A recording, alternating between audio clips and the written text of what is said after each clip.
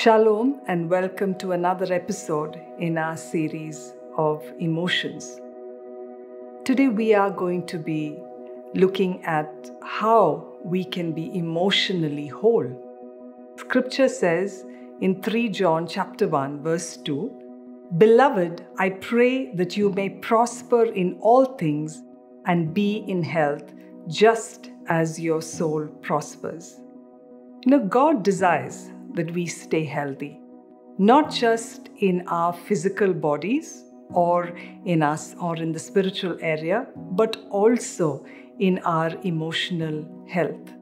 The well-being of our souls is very important to God.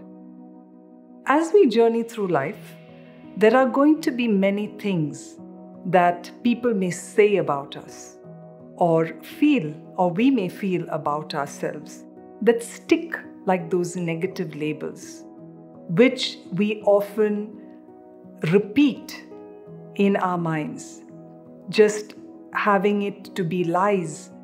And these lies or these negative labels often are no match to what God says in His Word.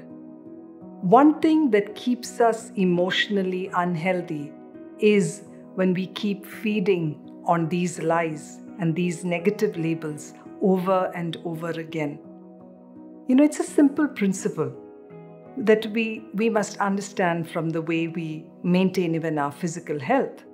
When we eat junk food, we are obviously going to get unhealthy. Similarly, when we feed ourselves with lies or things that are negative, it is going to affect our emotional health. When we feed ourselves with those lies, it tends to take a hold of us. It tends to take a hold of it so much so that it becomes a stronghold. So what do we do? For us to counteract these lies, we need to establish ourselves in the Word of God that speaks the truth about who we are.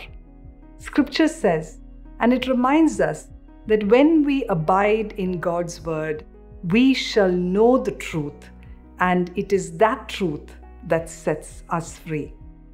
For example, let's say at work you may get a poor appraisal, and you've probably been marked at your work and told that you're not good enough.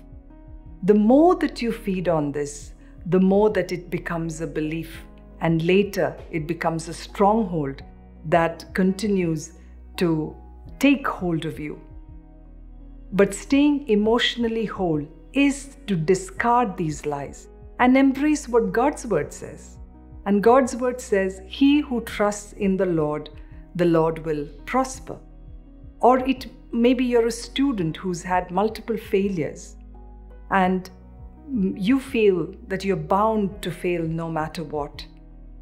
But take authority and speak God's Word over you, that you have the mind of Christ, that you can do all things in Christ who strengthens you.